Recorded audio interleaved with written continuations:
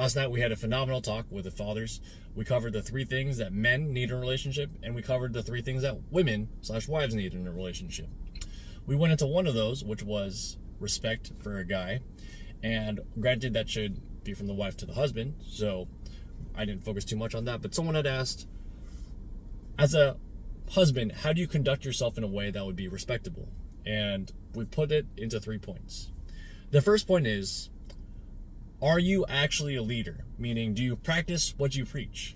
Are you telling people to be healthy, but you're on the side eating donuts? There's nothing worse than a healthcare professional telling you to be healthy while they're eating donuts. And I tell you what, you can feel better, take a couple pills. You'll feel better in the morning. This is to treat your high blood pressure, but they never actually get around to treating the cause. They just treat the symptoms. So one is, are you conducting yourself in a proper way? Are you doing the things that you say you should be doing and know you should be doing? Number 2 is, are you letting your emotions affect you? Granted, life is hard. Something affects you, sways your middle. Does it dictate your actions? Are you someone who blows up? Are you someone who explodes at random things? Because if you're not, you shouldn't. You should have control of your emotions.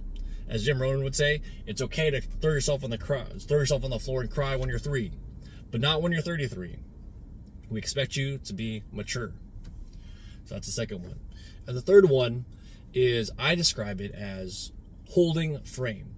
As some of you guys from the red pill sphere might understand that differently, and as someone had pointed out in the group, that could mean gaslighting, but that's not the way I describe it, or I guess the accurate way to describe the action.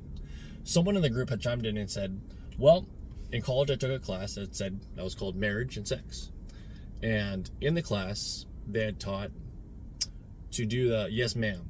Just say yes ma'am, your life will be easier. But he interpreted yes ma'am, and after his own understanding, he broke it down and he said, what that meant to me, and the way I'm taking it now, is it means you listen to your wife and you think about it and then you give it back. Whether you agree with it or not, you give it back. You might implement it now into the frame, you might not. My idea of holding frame, and that's a more accurate way of saying what I wanted to say, because my idea of holding frame is that exact definition. It means taking it into consideration. Maybe we add it to the framework, maybe we don't. But the issue was, and the reason I say holding frame is because in my last relationship, I broke frame all the time. I just understood yes ma'am is doing whatever my wife wanted, or in that case, whatever my girlfriend had wanted. And so I just became a pushover, and whatever she was feeling at the time would go. And that is definitely not a respectable thing if you are being pushed around by anyone. So those were the lessons from last night's call, and I'm glad we discussed it, and I'm glad we hashed it out.